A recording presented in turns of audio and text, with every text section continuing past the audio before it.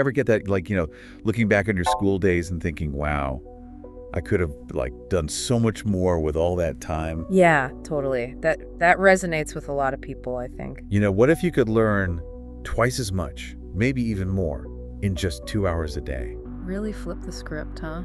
Totally. Yeah. That's what we're diving into today. It's called 2-hour learning. Interesting. Yeah, based on what you sent over, a YouTube video with Mackenzie Price. He's the co-founder of Alpha School.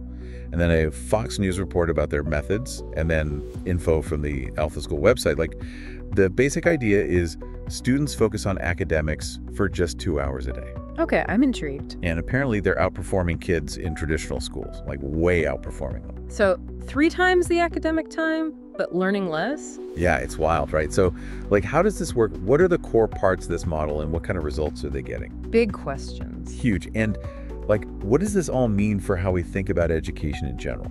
Right. We're going to unpack all that in this deep dive, look closely at these accelerated learning claims, see the evidence, understand how it works. Exactly. Clear, insightful picture, without getting too bogged down. Avoid the jargon overload. I like it. Okay, so 2-hour learning concept. Okay. Sounds simple, right?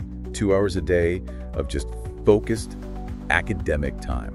Simple in theory, but it's what happens in those 2 hours and the rest of the day that's potentially groundbreaking. Like, is quality of learning time more important than quantity? Right. Price, in that YouTube video, he says student motivation is like 90% of the solution, and then Edtech is the other 10%. 90%, that's a huge emphasis on intrinsic drive. So Right. the AI tutor and the apps, they're just tools to support that motivation. Yeah, and instead of, like, teachers leading the class, they have these, like, guides. Guides, interesting. So more mentors than instructors. Yeah, exactly. Like, less about lecturing, more about supporting, helping the students kind of direct their own learning. So it's about fostering that internal motivation, that curiosity. I like that.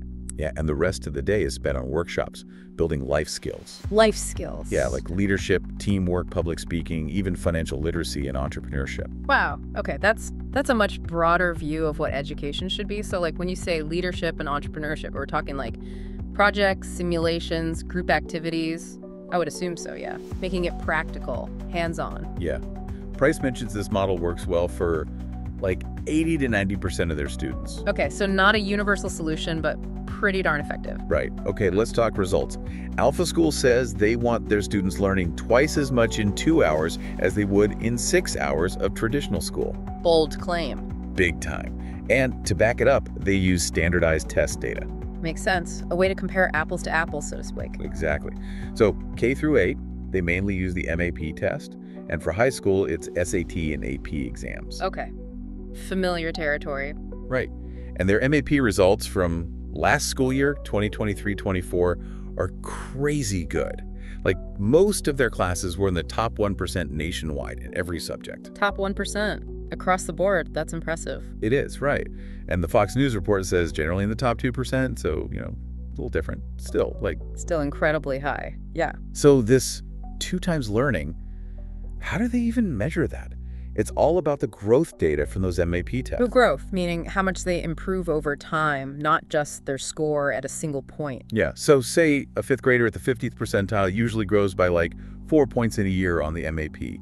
At Alpha, they're aiming for 8 points of growth for that same kid. Doubling the rate of progress. Got it. And they have these benchmarks for different grades and performance levels.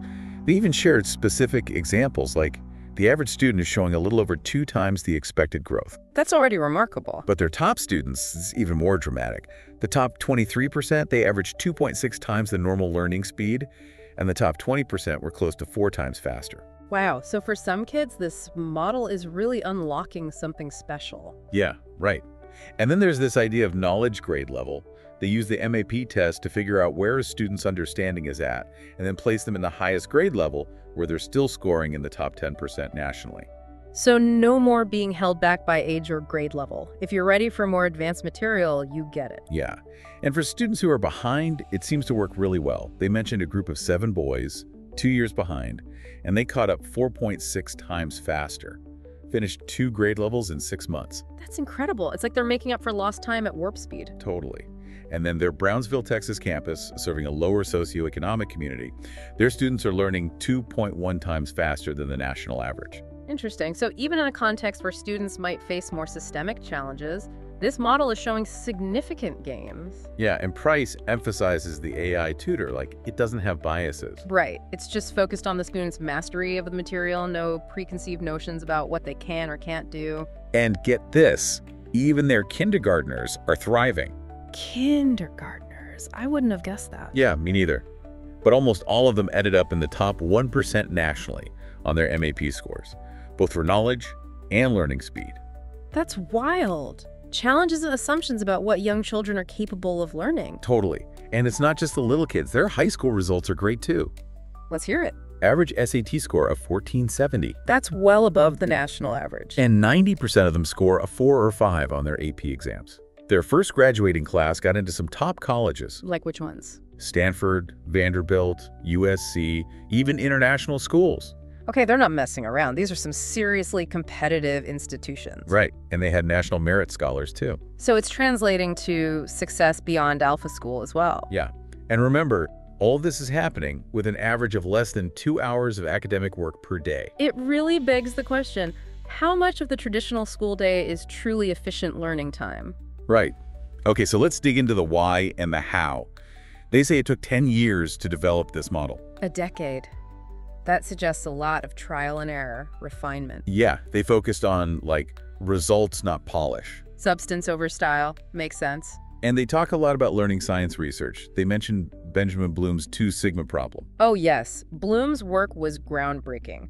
For those who might not know, it basically showed that students who receive one-on-one tutoring outperform those in traditional classrooms by a huge margin. Yeah, like 2 standard deviations, huge. But obviously, individualized tutoring for everyone isn't really practical. Exactly. The challenge is how to scale that kind of personalized learning. And that's where they say the AI comes in. They argue that to achieve these kinds of results, you pretty much have to move away from the traditional classroom model. Because it inherently limits personalization. Yeah, like one teacher can only do so much with 30 different students, all at different levels. Yeah, it's a logistical nightmare. So their first learning science example is individualized tutoring and learning plans. They point out that classrooms now, especially after the pandemic, have kids with such a wide range of prior knowledge. Yeah, making it almost impossible for a single teacher to effectively address all those individual needs. Right. So an AI tutor can step in and provide that personalized experience. Like they gave an example of a new 8th grader who started at a 5th grade level based on her AI assessment. Okay. And because she was working at her own pace with a tailored plan, she caught up and was ready for high school by the end of the year. So the AI is acting like a personalized tutor, constantly assessing, adjusting the difficulty, providing targeted support. Fascinating. Right. It's like always meeting the student exactly where they are. And that's something a human teacher with the best intentions can only do to a limited extent. Right. Okay, the second principle is mastery learning. Basically, making sure students really understand the basics before moving on. Fundamental, right. Like you can't build a house on a shaky foundation. Exactly. But traditional schools often have to move at a set pace, even if some kids aren't ready. Yeah. Curriculum coverage often trumps genuine understanding. But the AI lets students take as much time as they need on each concept. Okay. Like they gave the example of division. You need to understand division to get fractions. Absolutely. So if the student's division is weak, the AI will make sure they master that before moving on to fractions. Smart. It addresses a major weakness of the time-based curriculum. Okay, let's get into the actual day-to-day. They compared, the time spent in regular school, 180 days, an hour a day, plus homework. Okay, so we're talking hundreds of hours, potentially. Yeah, versus their own data. Like in 3rd grade language arts, there are about 100 lessons, and students average like 16 minutes per lesson. Okay. That's about 40 hours total for the whole year. Way less. A huge difference. And they do acknowledge that not all students will move at the same pace. Right. Some might need more time, face distractions, real life, right? Exactly. So they have this AI struggle detector. Like, if a student's having a tough time, it'll automatically give them easier lessons. Okay. And they also have this waste meter. A waste meter. Yeah, it tracks, like, when a student is not really engaged. Okay, so maybe clicking randomly, getting answers wrong, not asking for help, that kind of thing. Yeah. So the guides and parents can step in. Keep the kids on track. Makes sense. And obviously, if parents aren't like on board with this whole approach, it's not going to work as well. Right. Buy-in is important. It's a pretty different philosophy from traditional schooling. Yeah. So their daily schedule, they use the Pomodoro technique. You familiar with that? I am. Short bursts of focused work with breaks in between. Yeah, so 4 25-minute sessions, Right. math, science, or social science, and language, writing, reading, plus 20 minutes for like extra math practice and learning strategies. So a structured but relatively short academic day. And they have this dashboard. It's very visual, like a Jenga tower showing progress.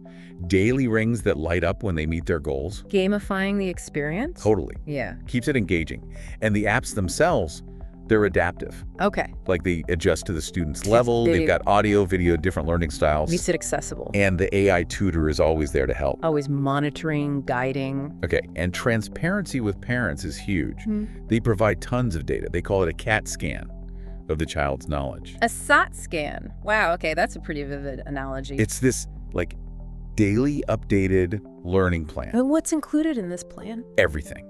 Their age grade, knowledge grade, how many lessons they've done, how many are left, percentage complete, how many weeks to finish at their current pace. Wow, that's granular. Yeah, and also if they did an extra hour a day, Yeah. their standardized test results, mastery test results, and even learning efficiency stuff. Like what? Like how many minutes a day on each subject, their accuracy, and that waste meter thing. So parents have a really detailed picture of their child's progress and how they're actually using their time. Yeah, more insight than you'd ever get from a traditional report card. That's for sure. So all this frees up time for those life skills workshops. Yeah.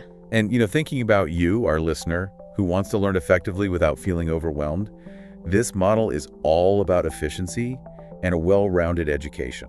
It's not just about academics, it's about preparing for the real world. Right. And it addresses some of the problems with traditional school. Like, the Fox News article quotes a student who says her friends in regular schools are super stressed because of homework. Yeah, burnout is a real issue. And this model aims to avoid that. Okay, so to sum it up, 2-hour learning. Personalized learning, powered by AI, mastery-based, focused on student motivation, and they're claiming huge learning gains in way less time. It's a bold experiment, but the results they're reporting are certainly compelling. And for you, our listener, this could change how you think about learning, not just for kids, but for anyone. Like, could this be a more efficient, more engaging way to learn anything? It raises some really interesting questions. So here's a final thought. Given these results, the faster learning and the time for life skills, what other assumptions about education should we be questioning? Is the traditional model really the best way to learn in today's world? It's definitely worth considering. Maybe it's time to rethink some of those long-held beliefs. If you're intrigued, check out the Alpha School website or search for 2-hour learning online. It's an exciting area to watch. Agreed. Thanks for this deep dive. It's been fascinating. Thanks for bringing it to my attention. This is definitely a conversation we need to keep having.